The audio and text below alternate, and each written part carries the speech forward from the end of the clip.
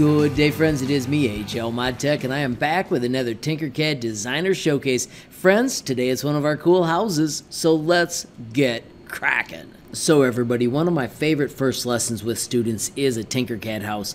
I've got all the basic steps. When you build it, it'll give you a lot of basic skills. You'll learn how to cut out windows, cut out a door, fill it in, and add a roof. It's simple, but it also gets you the basics, and then you turn in a screenshot. 8th grader Brody, though, decided to take it to a new level, so let me show you what he created.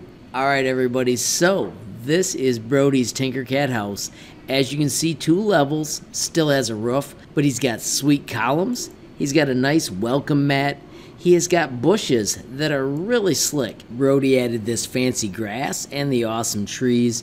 You can see he's got a sweet patio. This gray is actually the shadow of the parts. And then if we go inside, I'm going to click on the building and I'm going to hit hide. He has actually got the windows, which is a super cool addition.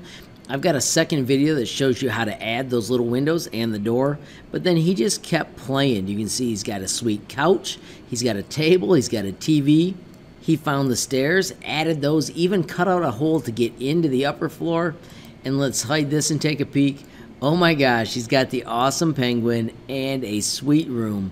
I'm going to take the roof off this real quick, once again using the hide button, and check it out. Fortnite is life.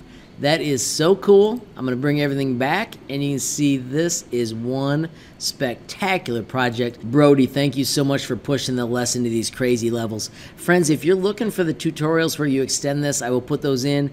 If you're looking for the parts that Brody used, I want you to know that he went to Design Starters. That's where he found that bush. I believe he also checked out Creatures and Characters. Don't forget, when you go in these, always hit the More shapes so you can go through and find all the possible shapes. I can also tell that Brody found the tree in Structures and Scenery. Friends, every one of these, check them out, have fun, explore. Find the shapes to make your project more epic than mine. This is the kind of thing that just totally makes my day when you just make something that is unbelievably awesome. A quick reminder, if you ever do make something you want to share, all you have to do is click this little icon, generate a link, copy the link, and then you can reach out and share it to me. I am HLModTech on Facebook, Instagram, and Gmail. You can also track me down on Twitter. I am HLTinkercad. If those don't work, don't forget you can also visit HLModTech.com. Visit the Tinkercad tab to check out all the cool projects, including the Tinkercad house. And then also on the bottom, there is a messaging tool. You can click on this, fill in the information, hit submit, and get your message to me almost instantly. Lastly, Brody, thank you for your effort and taking time to share.